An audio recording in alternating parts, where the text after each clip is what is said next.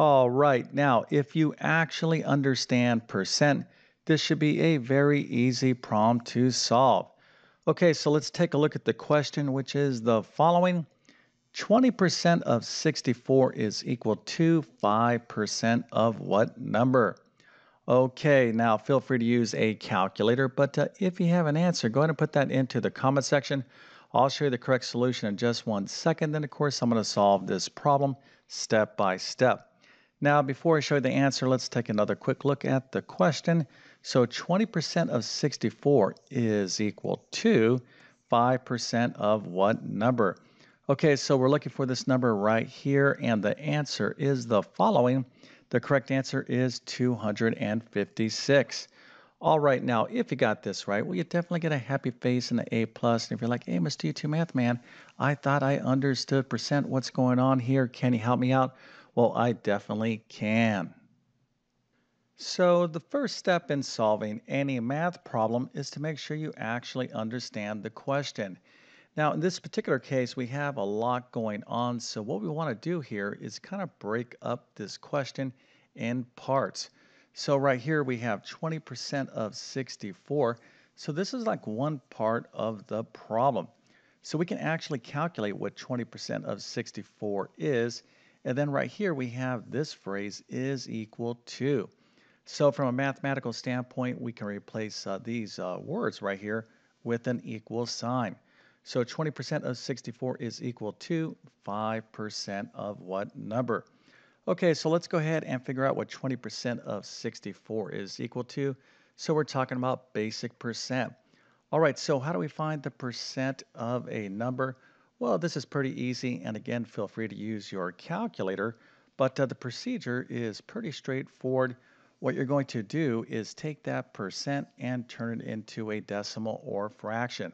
And the way we do this is to divide by 100.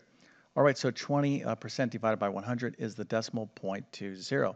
Now, some of you might be saying, hey, Mr. U2 Math Man, it's just easier to move the decimal point over 2 places to the left. Well, that is the actual result of dividing by 100. But you always change a percent to a decimal by dividing by 100 because if you want to express this percent as a fraction, we'll just put that number over 100. So 20 over 100 is the fraction that is equal to 20%. Okay, now once we have our percent expressed as a decimal or fraction, what we're going to do is simply multiply by the number that we're trying to find the percent of. Okay, so 20% of 64 is going to be equal to 0.20 times 64. And then we'll go ahead and plug in these numbers into our calculator. And the answer here is 12.8. All right, now hopefully most of you are like, hey, Mr. U2 Math Man, this is so easy. I know how to find the percent of a number, but how do you solve the rest of the problem? Well, we're going to get to that in just 1 second. Okay, so here is where we're at. So 20% of 64, we figured this out. This is actually equal to 12.8. So we can kind of rewrite this problem and say 12.8 is equal to 5% of what number? Okay, so now let's kind of think about how we want to solve this problem. Now, depending on how you were taught percent, there's a couple different ways you can approach this problem. I love to use algebra to solve basic percent problems. Okay, so 12.8 is equal to 5% of what number? Now, this number here is an unknown value, so I can just kind of think of that number as the variable x. So I can express this in this manner. So 12.8 is equal to 5% of some number x. Okay, so how do we find the percent of a number? Well, remember, all we have to do is simply change that percent to a decimal. Okay, so 5% is equivalent to the decimal 0.05. So we're going to take this and multiply it by our number. Now, just because our number is a variable, the procedure is still the same. Okay, so 12.8 is equal to 0.05 of x. And now all we need to do is solve this equation.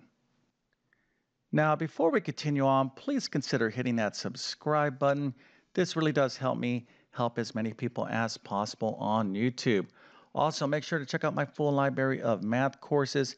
Now, in every single one of my courses, I give you a full detailed lesson on every single topic. I also cover thousands of problems with full detailed video solutions. I have a ton of additional worksheets, online quizzes so you can get ready for tests, and even printable and downloadable notes so you can study offline. All right, so if you want a great, clear, and understandable way to learn math, check out my math help program at tcmathacademy.com. You can find a link to that in the description below. Okay, so now we have the problem down to this equation here. So we have 12.8 is equal to 5% or 0.05 of some number x. And if we can solve for this variable x, we will have solved the problem. Okay, so what do we need to do here? We actually only have to take one step to solve this equation. All right, and that step here is to divide both sides of the equation by 0.05. Now, again, feel free to use your calculator here, but when we plug in the numbers, 12.8 divided by 0.05, we're going to get x is equal to 256. All right, so that is the solution. Now, this is one approach. If you took a different approach, that's perfectly fine as long as you understand percent. Because if there's one math concept that you totally want to understand, that is percent. Just kind of ask yourself how often we see this percent symbol. You see this thing all day long, whether it's credit card rates, inflation, taxes, your cell phone battery charge, you're down to 10%. This symbol is everywhere, so you definitely want to understand percent, and hopefully this little video helped you out. If that's the case, don't forget to like and subscribe. But if you need additional review in percent or basic math, check out these two courses here. I'm going to leave links to both of these courses in the description of this video. My first recommendation is my Math Foundations course. This is a quick basic math review. I cover percent, fractions, order of operations, positive and negative numbers. So if you're looking for a quick basic math review, this is the course. Now, if you want a more extensive math review, check out my Math Skills Rebuilder course. Now, in this course, I cover basic math, but I also get into algebra and geometry. All right, now with all that being said, I definitely wish you all the best in your math adventures. Thank you for your time and have a great day.